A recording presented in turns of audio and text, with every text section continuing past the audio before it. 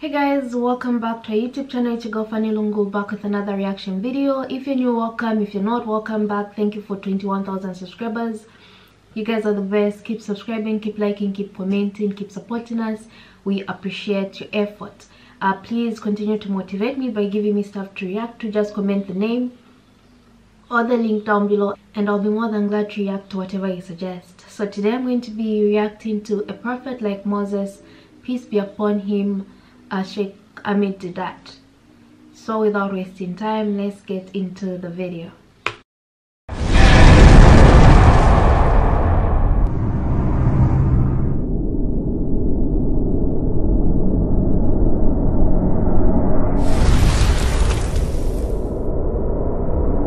Assalamu alaikum wa rahmatullahi wa barakatuh.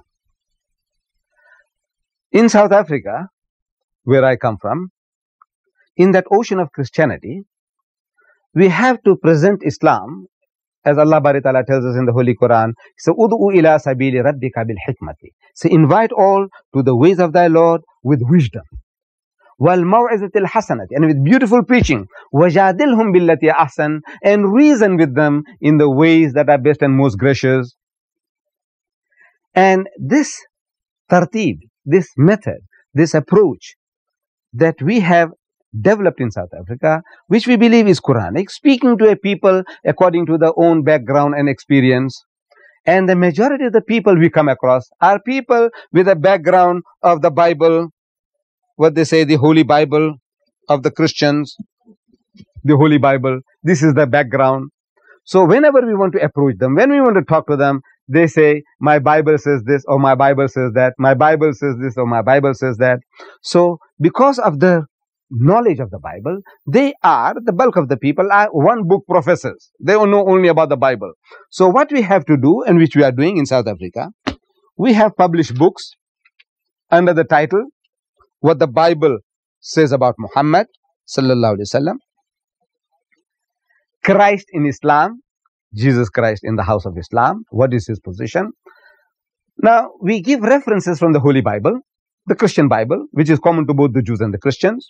And we say, look, the Holy Prophet Muhammad was foretold in your own book. So they say, where? This we get our cue, our direction from the Holy Quran, where Allah says, قُلْ أَرَأَيْتُمْ إِنْ كَانَ مِنْ إِنْدِ اللَّهِ. He says, do they not see this book, the Quran, whether it be from Allah? قُلْ أَرَأَيْتُمْ إِنْ كَانَ مِنْ إِنْدِ اللَّهِ وَكَفَرْتُمْ بِهِ, and they disbelieve in it. وَشَهِدَ شَاهِدٌ مِّن بَنِي إِسْرَائِيلَ عَلَى مِثْلِهِ. When a witness from among the children of Israel, from the Bani Israel, bore witness of one like him. One like him. Now, who is this witness from among the Bani Israel who testified, who prophesied, who made basharat about the coming of our Holy Prophet Muhammad Sallallahu Alaihi Wasallam? They say, we haven't got anything like that in our book. This is a tall claim made by the Muslims. There's something in our book. There is nothing in our book. So we have to refer to them, and we refer to them in the first portion of the Bible called the Torah, the Pentateuch. There are 5 books attributed to the Holy Prophet Moses.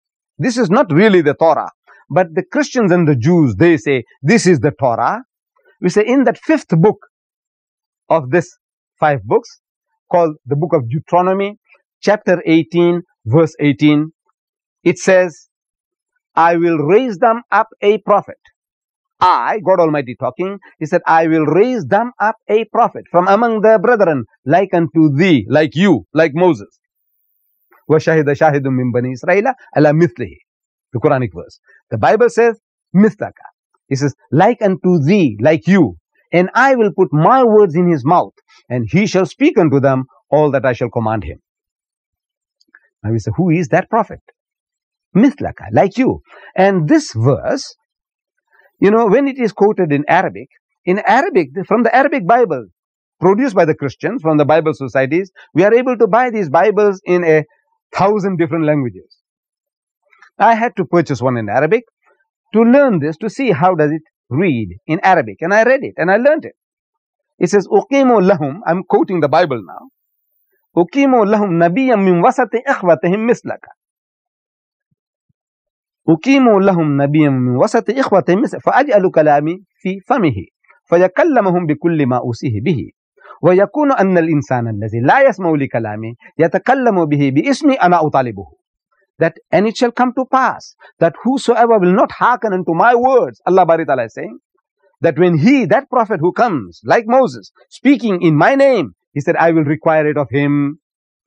In the Catholic Bible, the words are stronger. He says, I will take revenge, vengeance from him.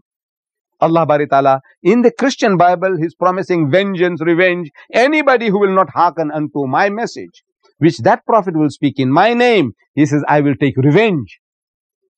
Now we ask, who is that prophet? So they say Jesus. So we question, how is Jesus like Moses? And we present our case, and we have produced a booklet. The booklet that, who is this prophet like Moses? I show it to you.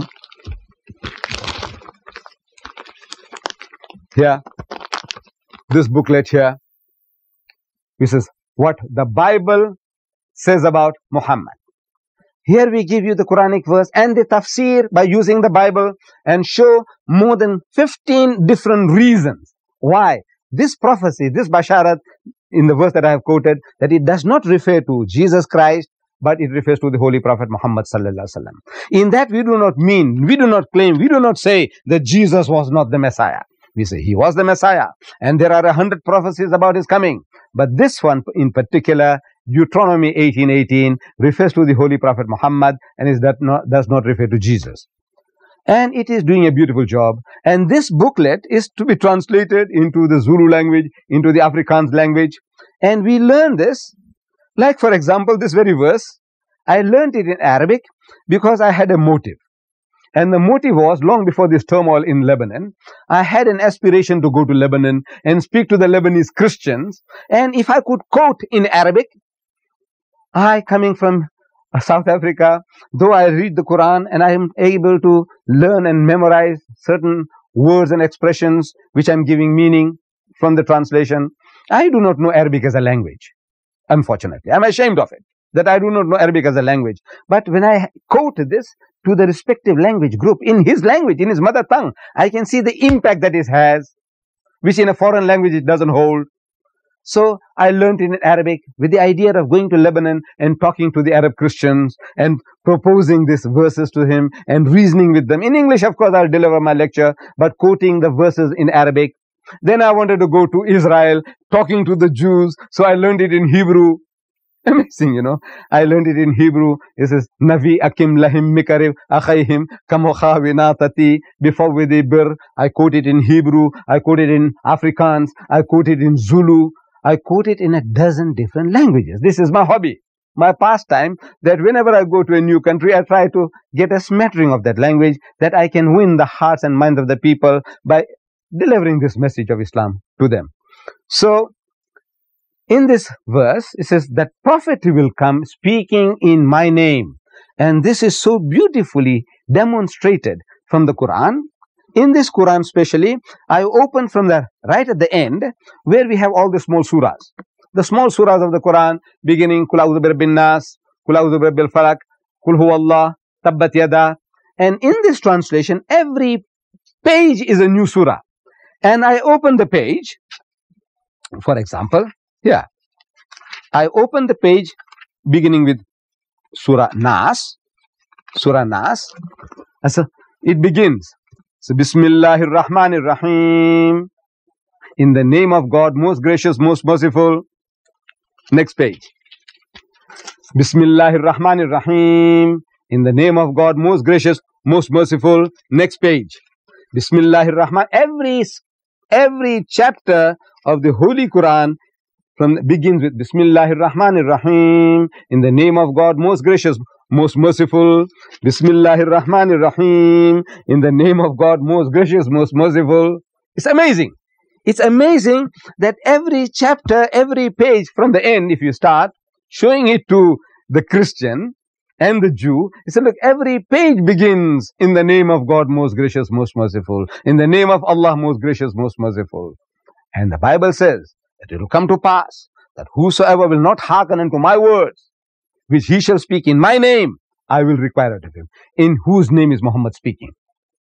He is speaking Bismillahir Rahmanir Rahim, in the name of God, most gracious, most merciful. And this is a fulfillment of a prophecy to the letter, to the T. And if we can only demonstrate to our fellow countrymen and our visitors and our tourists and our fellow workers, inshallah, you will be able to do a job of work far more readily, far more effectively if you can present the Quran to them. Wa akhiru da'wana alhamdulillahi rabbil alameen.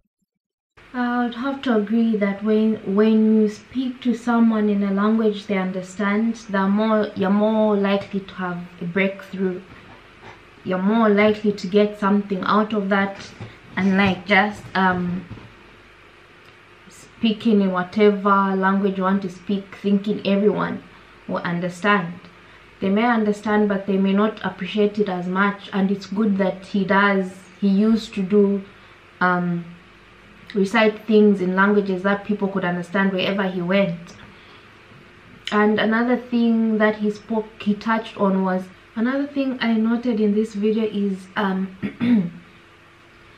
feel like, to me, this is my opinion, I feel like he's encouraging people to read beyond what they know, to read beyond the Bible, to read beyond the Quran or whatever holy book you may be following at the moment. Because there's so much knowledge that you can